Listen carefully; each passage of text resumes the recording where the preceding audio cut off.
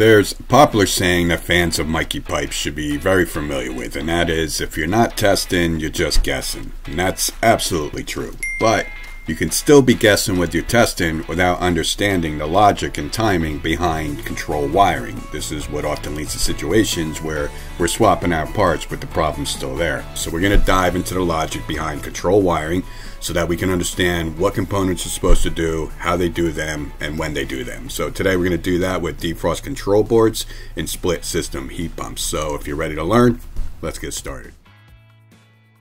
Alright, so what I have here is a schematic I pulled up of a Defrost control board, and I cleaned it up a little bit. I took the toots and the whistles out, the extra things that you're not always going to see in these systems. So what you're seeing here is brass tacks. It's bare bones. Everything we're going to cover in this video is going to be universal on all conventional split system heat pumps. All of the voltage in our entire system is going to be 24 volts alternating current, and no matter where you detect power in the system, whether it's the indoor control board, the thermostat, the defrost control board outside, it all comes from the same place, and that is a transformer located inside the indoor air handler.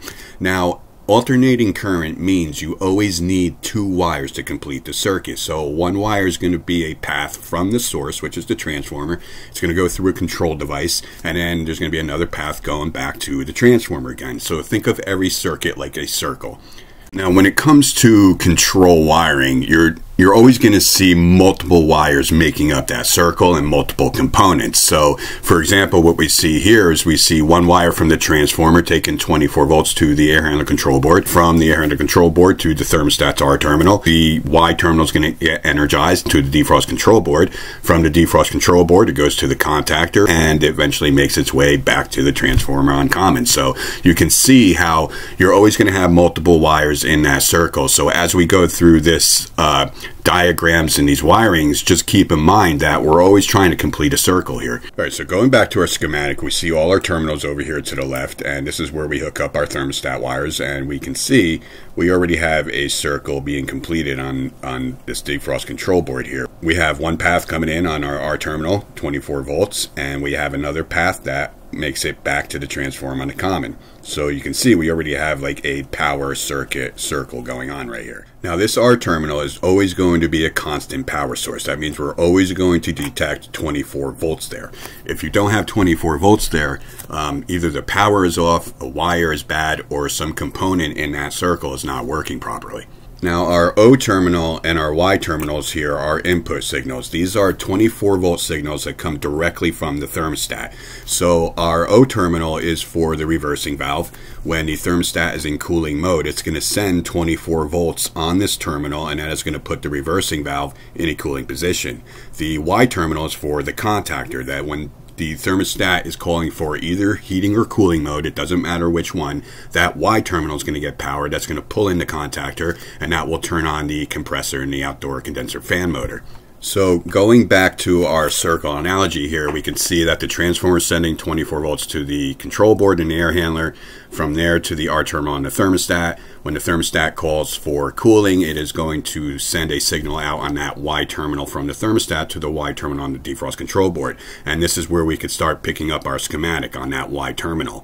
From that Y terminal, it's going to go through a timer, which then eventually goes to the contactor. Now the contactor is going to pull in, outdoor unit's going to turn on, and from the contactor, we're going to make our way back to common, which makes its path back to the transformer again. So what this time relay here is, it's a feature that's worked into the circuit that's designed to help protect the compressor. Whenever your compressor shuts down, you want the pressures in there to kind of equalize again before it starts back up. Otherwise, it can actually cause damage to the compressor. So whenever a compressor shuts down, this timer will open that circuit, and it will not reclose again until a 3 or a 5 minute time period elapses. So even if you had a 24 volt signal on that wire, if it's within that 3 or 5 minutes of the compressor shutting down, it's not going to make it to the contactor. Now, thermostats also have this feature worked into them, so if you're ever to take your thermostat and go directly from cooling to heating or directly from heating to cooling, you might see a little blinking light in there, and it's the same thing. It's a time delay worked into the thermostat to help protect the compressor from short cycling. Now, thermostats always send out multiple signals. So in cooling mode, for example, it's not just going to send a signal out on that Y terminal to turn on the compressor and the condenser fan.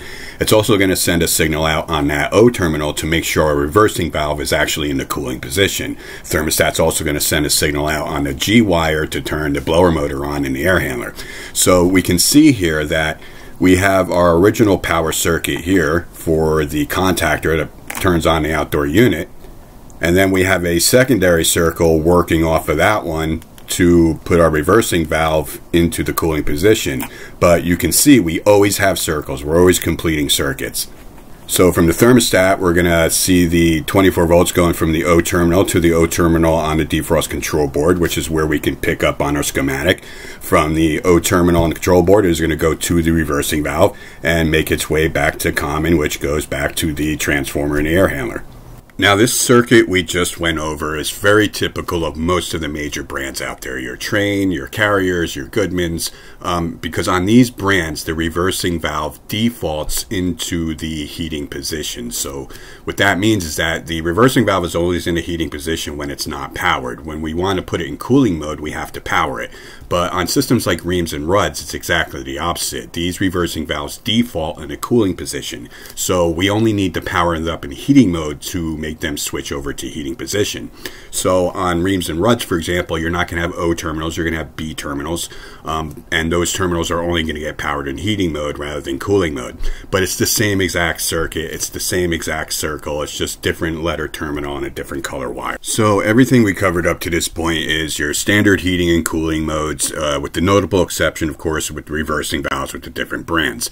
So what we're going to do now is we're going to focus on actual defrost cycles here, and this is, we're going back to a universal principles here that apply no matter what the brands are. So the first thing we're going to focus on is this defrost thermostat right here. Now, every defrost control board needs two conditions met in order to go into an actual defrost cycle, and this defrost thermostat is one of those two conditions. Now, this is a sensor that clamps onto the copper coil of the condensing unit itself, and it monitors the temperature of the coil. Now, this switch closes when the temperature drops below the freezing point of water. So when we look at this sensor, we could see two wires going to it, and that's what we see on our schematic here. We see one wire coming off of that power wire, that R, going into the defrost thermostat, and the other one coming out, going back to the control board logic. Now, when this defrost thermostat is closed below the freezing point, it will allow the 24 volts to travel through to the control logic. Now, the second thing that the defrost control board is going to monitor to initiate a defrost cycle is a signal on the Y wire.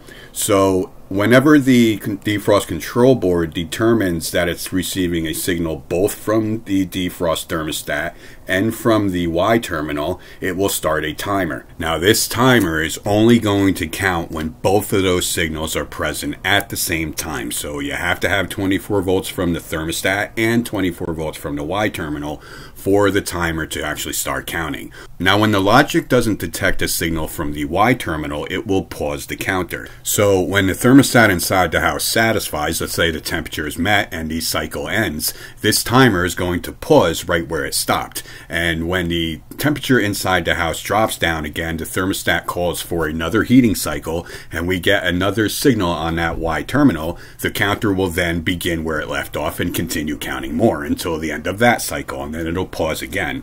Now, this timer is going to continue until it hits a preset point of time that is visible on the defrost control board itself. So you can see here in this picture, we have a 30-minute, a 60-minute, and a 90-minute interval. And we have this jumper on this 60-minute terminal. So whenever this counter hits 60 minutes of total runtime and that 24 volts is still present from that defrost thermostat sensor, it is going to initiate a defrost mode. Now, if we lose that signal from the defrost thermostat sensor at any time, this thermostat timer will reset itself and begin at 0 all over again. So now let's look at what actually happens during a defrost cycle. There's going to be a couple of things. First of all, you're going to have two relays. One of them is going to open, one of them is going to close. The relays that are going to close we see in our schematic right here. And as you can see, these relays feed off of this 24-volt our wire that we originally started this whole lesson off with. So you're always going to have power on that wire, and when these relays close, we could see that we're now creating another circle that is going to go through this W terminal, and this is going to go up to ultimately turn on the heat strips in our air handler. This relay here is also going to close, and we will have 24 volts traveling through that relay to the reversing valve to put it in a cooling position, and the common comes back to the transformer and air handler. So we need this reversing valve to be in the cooling position, because in the cooling position the reversing valve directs the hot gases coming out of the compressor through the outdoor coil in the condensing unit, which is what it does in cooling mode. And that's exactly what we want to do, because we want to melt the ice off the coil outside, and we want the heat strips inside to be activated, because we want the house to continue being heated during this defrost cycle when we're not actually creating heat from the heat pump system. Now, the third thing that happens is we have another relay here.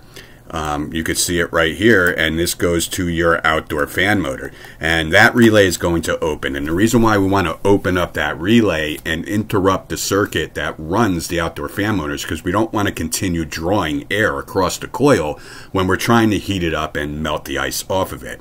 So as long as the defrost cycle is running, this relay is going to be open and the condenser fan motor will be off, but the compressor will continue to run. When a defrost cycle concludes, this relay will reclose, these relays here will reopen, our outdoor fan motor will restart, our heat strips will shut down, our reversing valve will go back to a heating position, and we're back in business creating heat through a heat pump cycle.